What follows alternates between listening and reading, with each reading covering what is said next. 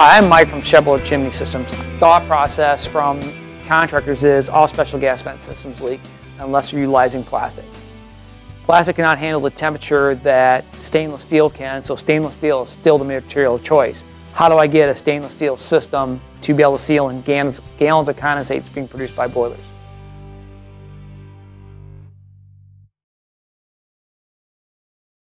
The more efficient the boiler operates, the more condensate it produces per hour.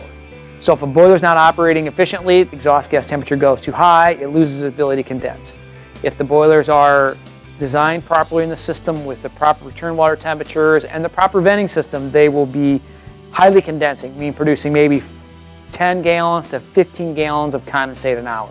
So while I'm carrying exhaust gas in the system, I'm probably carrying 3 times as much condensate as I am exhaust gas going out the stack. So sealing a system is very, very important to making sure that I don't have leakage in the facility.